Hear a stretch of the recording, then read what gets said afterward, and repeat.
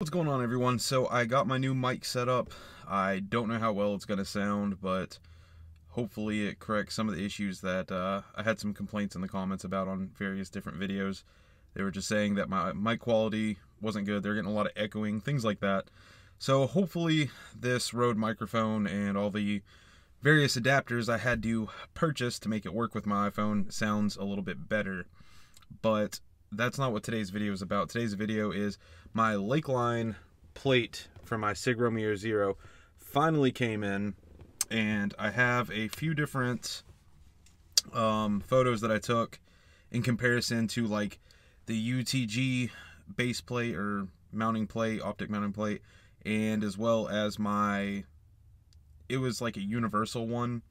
This one fits so much better. It puts the sight more forward.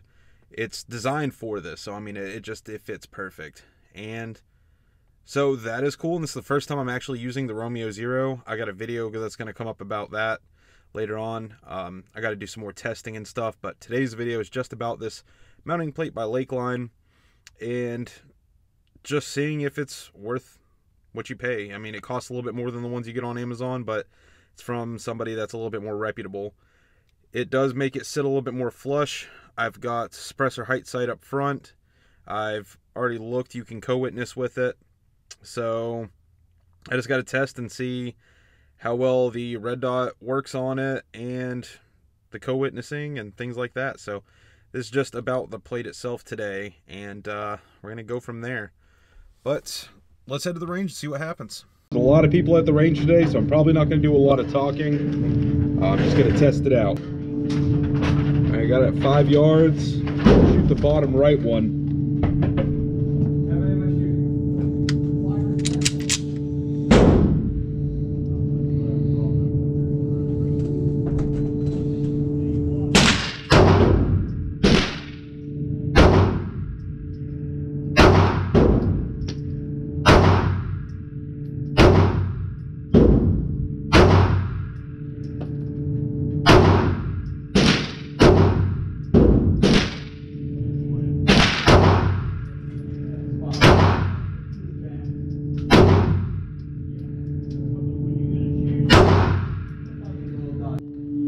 So that was at 5 yards. I'm gonna do the middle one at 7.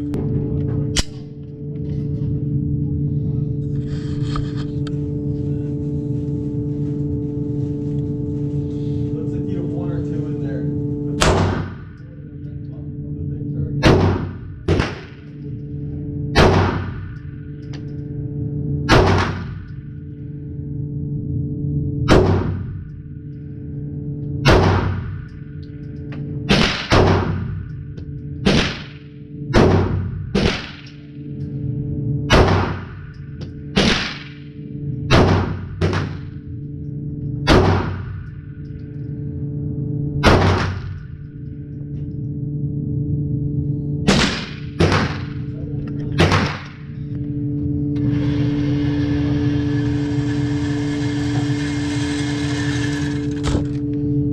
That's at 7 yards. That was me. I anticipated the trigger a little too early. So I got 2 magazines with 5 each in them, and I'm gonna try to do a little tactical reload type deal with it.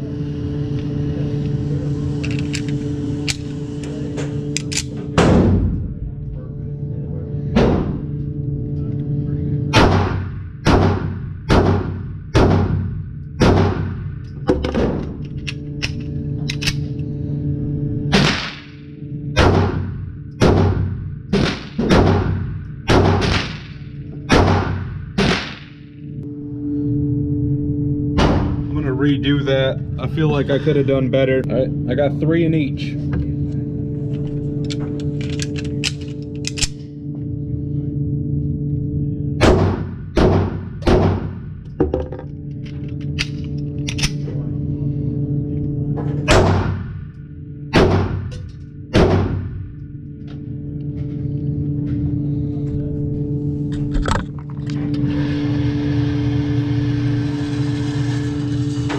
Messing up on my reload. I'm gonna give it one more attempt. I got 3 in each. I'm gonna shoot the bottom left one and see if I do better.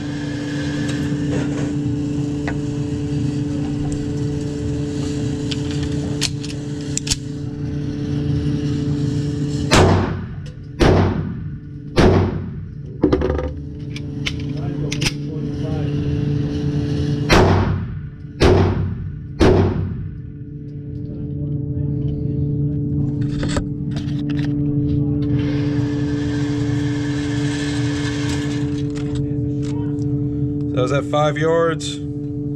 Seems to be holding 0 and everything pretty good. So, it went pretty well. Held 0. I am definitely rusty. I need to practice. I was practicing a lot more when I had just started doing my 43X build. And I was going to the range and I was practicing reloads and stuff and just dropping mags, like empty mags at the house, and dropping them and reloading them. And so I got pretty efficient with the 43X, but I have not done that with the G3c. So I kind of expected not to do as well, but I was also a little bit disappointed in myself. I thought I'd do a little bit better than I did, but yeah, I just got to keep practicing. But that is not relevant to this. So it held 0. The plate held up good. Everything seems to be fine. That plate is just substantially better than the universal ones that you can get. Don't get me wrong, the UTG mount probably works great for like an RMR style, which the only one I have is a clone RMR that was absolutely terrible, if you haven't seen that video. But the universal mount, it works. I mean, it lets you mount various different red dots, but it just it was not good for the Romeozero. I will establish that right off the bat. It was actually terrible for that one, but it worked. But the Lakeline one, just the quality difference is significant. I'm gonna try to drive and see if this mic's gonna fall down or not, but it's much thinner. The sight sits way lower. You can co-witness with it. The co-witnessing, it works. It actually hit pretty much on target. I mean, it was a little bit lower than what I thought I was aiming at, but it wasn't bad. So yeah, that UTG mount, or not the UTG, the Lakeline mount is actually really good, and I'd recommend it if you're looking for an alternative to getting your slide milled. I feel like that Lakeline mount would be a pretty solid way to go. I might actually not get my slide milled. I might just keep running that. Another thing I got to test out, which is for the SIG Romeozero, is how long that battery life's gonna stay alive. Might lose the mic on this one. Nope, stayed in place.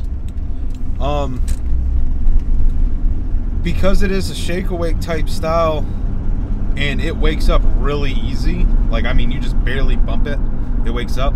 The whole time I'm driving, technically the light's gonna be on. So I'm curious to see how fast the battery's gonna die compared to what they say, and I'll go over those statistics on the actual Romeozero video. This is just about the mount. So if you're looking for a mount, Lakeline LLC, this is the second one that we've gotten from Lakeline LLC. The first one was for the Ruger Security 9 Compact, and because that was for Security 9 Compact in the Security 9, it was wider than the Security 9 Compact slide, but it was still a really good quality mount. And yeah, so both their optic mounts that we've used so far have been really good, and I'm extremely happy with this one. You do pay a little bit more with it. It's in the, I think I paid like 32, 33, I think it came up to 38 bucks after taxes and shipping, something like that. But it works, and it works well, and the optic sits lower to the slide. It's pretty much everything I would want out of a dovetail optic mount. So hopefully this video helped y'all out. If you were on the fence about ordering one, or if you were looking for one and where to get it, this is the one I would get if you're running the Romeozero or the other optic that it supports. I'll put that right here in words because I'm not sure which one that is. But so if you were running those sites and you were looking for an optic mount for either the G3c, or if you've got a Glock that you're trying to run them on, this is the plate I would recommend. I hope you guys enjoyed the video. Hit that like button, subscribe to the channel. I'll catch y'all later.